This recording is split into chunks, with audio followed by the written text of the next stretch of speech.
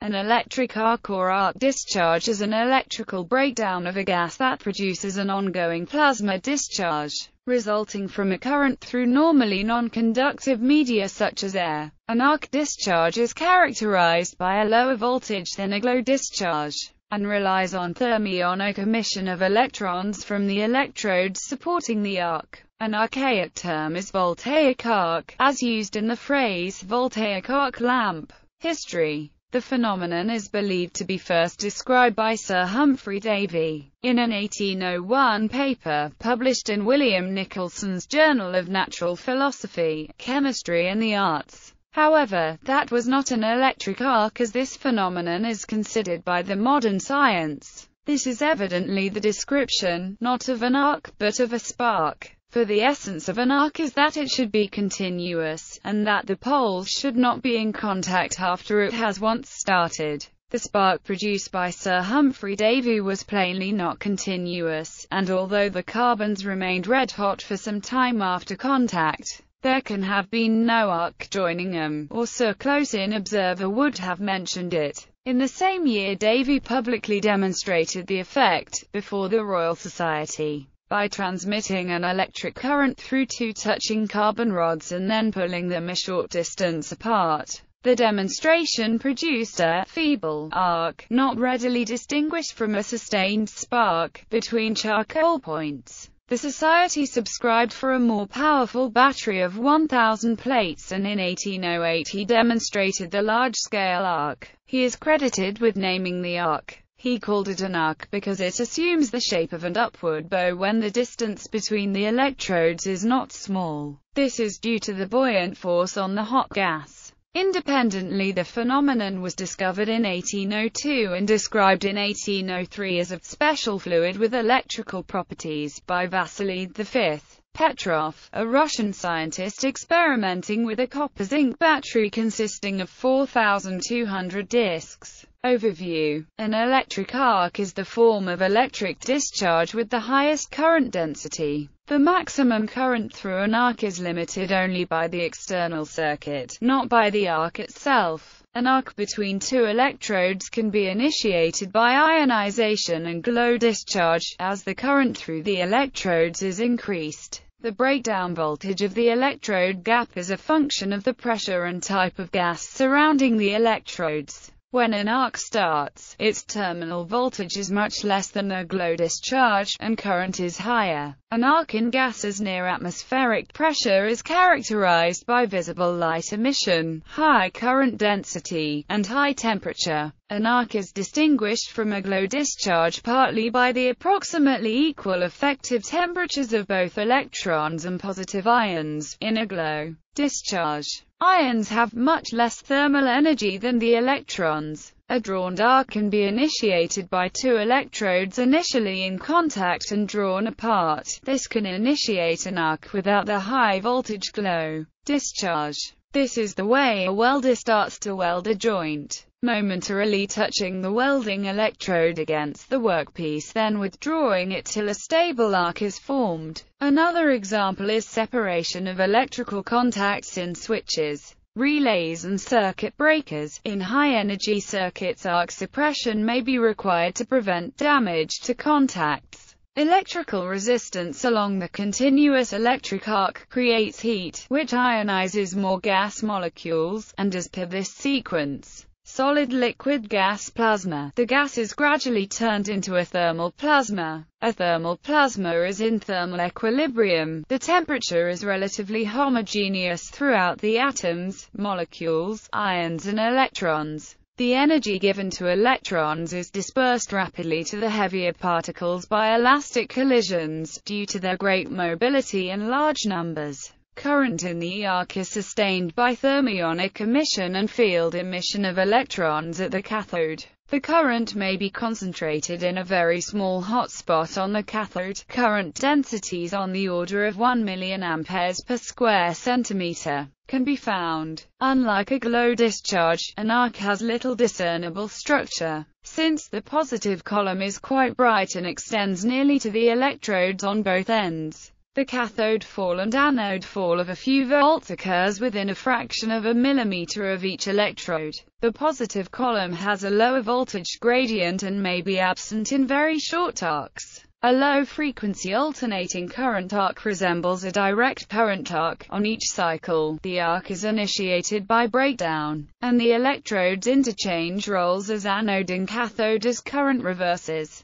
As the frequency of the current increases, there is not enough time for all ionization to disperse on each half cycle, and the breakdown is no longer needed to sustain the arc. The voltage versus current characteristic becomes more nearly ohmic. The various shapes of electric arcs are emergent properties of nonlinear patterns of current and electric field. The arc occurs in the gas-filled space between two conductive electrodes, and it results in a very high temperature, capable of melting or vaporizing most materials. An electric arc is a continuous discharge, while the similar electric spark discharge is momentary. An electric arc may occur either in direct current circuits or in alternating current circuits. In the latter case, the arc may re-strike on each half cycle of the current. An electric arc differs from a glow discharge in that the current density is quite high, and the voltage drop within the arc is low. At the cathode, the current density can be as high as 1 mA per square centimeter. An electric arc has a nonlinear relationship between current and voltage. Once the arc is established, increased current results in a lower voltage between the arc terminals. This negative resistance effect requires that some positive form of impedance, an electrical ballast, be placed in the circuit to maintain a stable arc. This property is the reason uncontrolled electrical arcs in apparatus become so destructive, since once initiated, an arc will draw more and more current from a fixed voltage supply until the apparatus is destroyed. Uses. Industrially, electric arcs are used for welding, plasma cutting, for electrical discharge machining, as an arc lamp in movie projectors, and follow spots in stage lighting. Electric arc furnaces are used to produce steel and other substances. Calcium carbide is made in this way as it requires a large amount of energy to promote an endothermic reaction. Spark plugs are used in internal combustion engines of vehicles to initiate the combustion of the fuel in a timed fashion. Spark gaps are also used in electric stove lighters. Carbon arc lights were the first electric lights. They were used for streetlights in the 19th century and for specialized applications such as searchlights until World War II. Today, low-pressure electric arcs are used in many applications. For example, fluorescent tubes, mercury, sodium, and metal halide lamps are used for lighting. Xenon arc lamps are used for movie projectors. Formation of an intense electric arc, similar to a small-scale arc flash, is the foundation of exploding bridge wire detonators. Electric arcs have been studied for electric propulsion of spacecraft.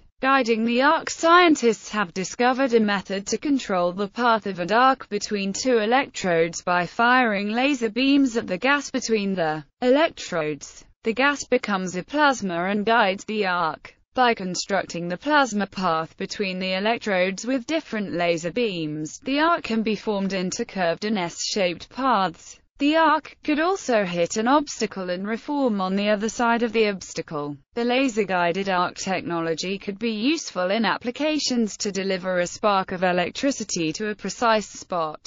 Undesired arcing. Undesired or unintended electric arcing can have detrimental effects on electric power transmission, distribution systems and electronic equipment.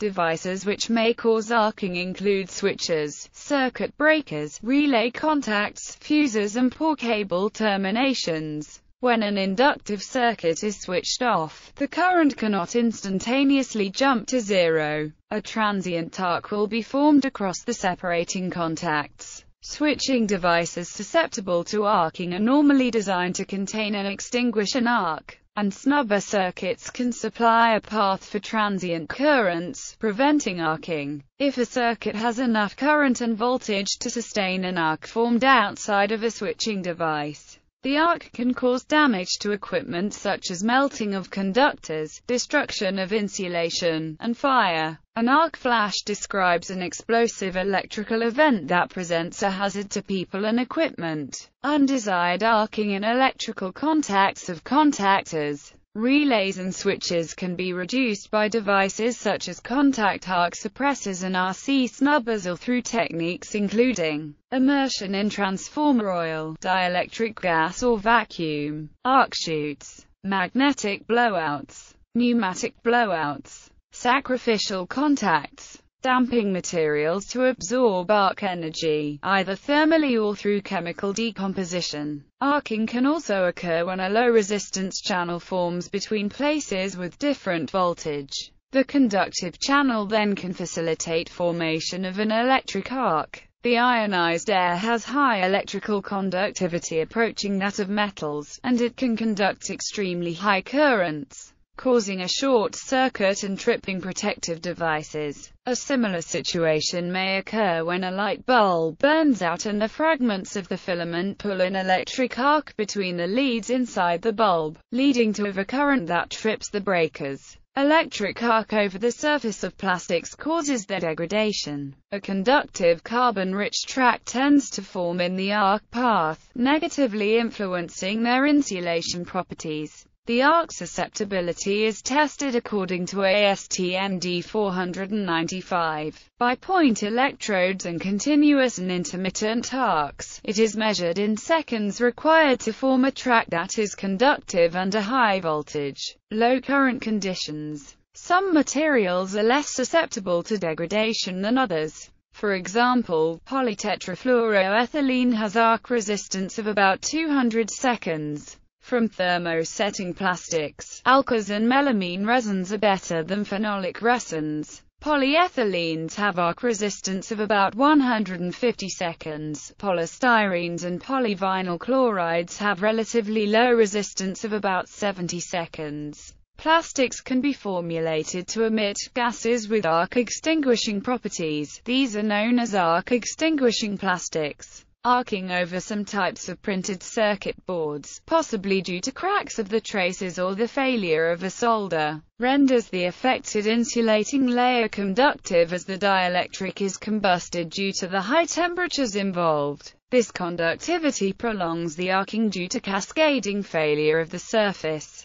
Arc suppression. Arc suppression is a method of attempting to reduce or eliminate the electrical arc. There are several possible areas of use of arc suppression methods, among them metal film deposition and sputtering, arc flash protection, electrostatic processes where electrical arcs are not desired, and contact current arc suppression. In industrial, military and consumer electronic design, the latter method generally applies to devices such as electromechanical power switches, relays and contactors. In this context, arc suppression refers to the concept of contact protection. Part of the energy of an electrical arc forms new chemical compounds from the air surrounding the arc. These include oxides of nitrogen and ozone, the second of which can be detected by its distinctive sharp smell. These chemicals can be produced by high-power contacts in relays and motor commutators, and they're corrosive to nearby metal surfaces. Arcing also erodes the surfaces of the contacts, wearing them down and creating high contact resistance when closed.